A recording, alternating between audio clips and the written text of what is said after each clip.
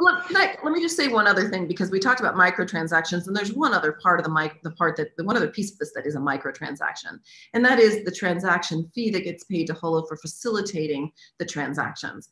So as small as those transactions may be that are being made between peers, there's another form of transaction that's being made, which is a 1% transaction fee that's being set aside by the payer of HoloFuel.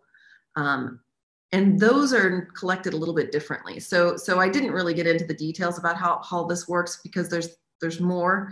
And these microtransactions do end up getting batched together in some ways. And this is a pattern that we use to actually make things more, to optimize the network, essentially.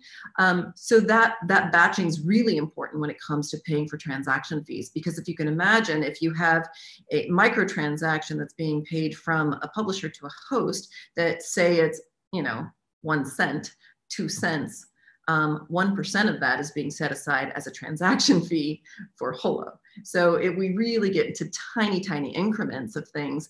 And so those end up getting batched, and Holo gets to say how large or how small that batching is before we go and we collect it. And that doesn't happen as part of the transaction. So we're not in between the peer-to-peer transaction in HoloFuel. Instead, we have a different service that goes and collects the payments that are set aside already.